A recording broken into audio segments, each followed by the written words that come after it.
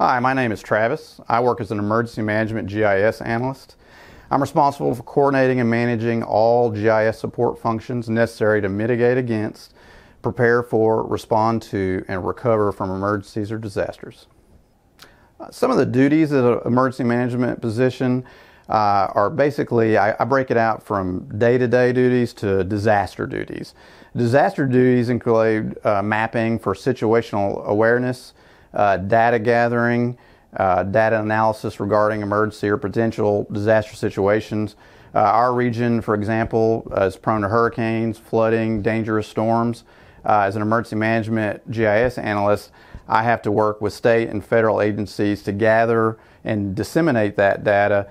Examples are evacuation zone areas, evacuation routes, storm surge zones, and in coordinating damage assessment, data gathering, and other disaster mapping for after the storm has rolled out. There's a lot of recovery efforts that go into play after that, and so that's mapping out areas that were maybe destroyed or areas that maybe some people need like emergency shelter. So we map all that information out. For a day-to-day operations, that includes our web-based management of our web-based information management system.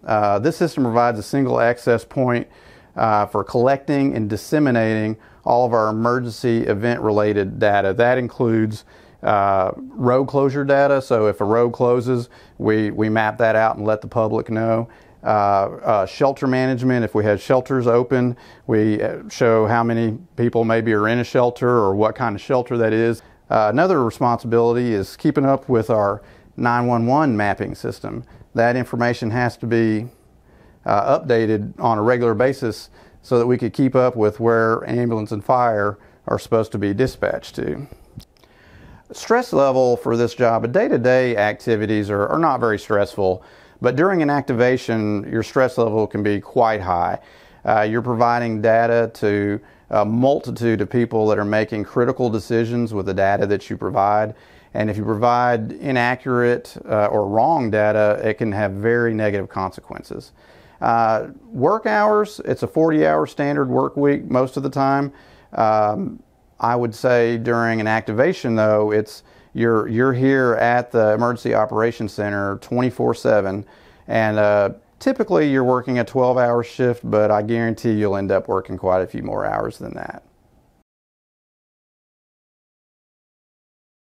Education-wise, I would recommend going and if you're really interested in GIS, getting a computer science degree with an emphasis on your electives being anything GIS related, except any ESRI courses. ESRI is one of the main software vendors for GIS. That would be very helpful. Also, making sure that you take some courses in programming. Python especially is one of the main program languages that's used within GIS program. Those things are not necessarily necessary, but to get your foot in the door somewhere, those are two things that you really want to. It's much more information technology related, I think, than a lot of people realize. There are a lot of universities that offer a GIS certification or GIS certified professional license. That's definitely recommended. Those courses are usually about a year long, and they could definitely help you get your foot in the door, especially if you don't have any experience in the field. This type of job, it's very analytical. You need to be organized. Every day there's some kind of problem that you have to solve using your analysis type skills, and so I definitely stress that it's very important.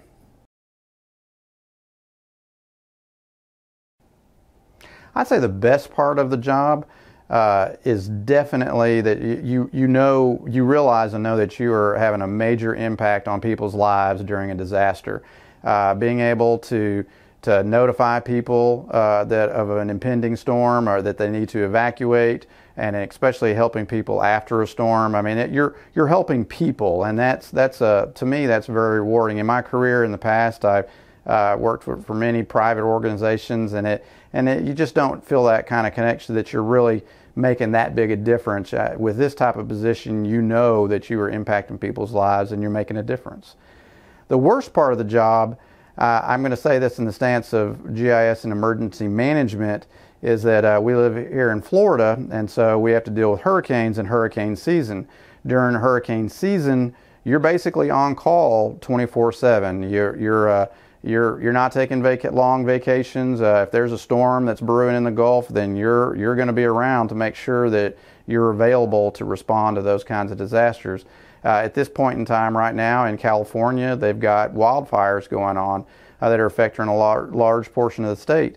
The GIS professionals that are in emergency management over there, they're definitely going through that right now. They're in the emergency operations center 24/7 right now, and so that's just depending on the type where you live in the country. You just have to be aware that you will be responding to emergencies, and it's going to take a lot of your time and time that away from your family as well.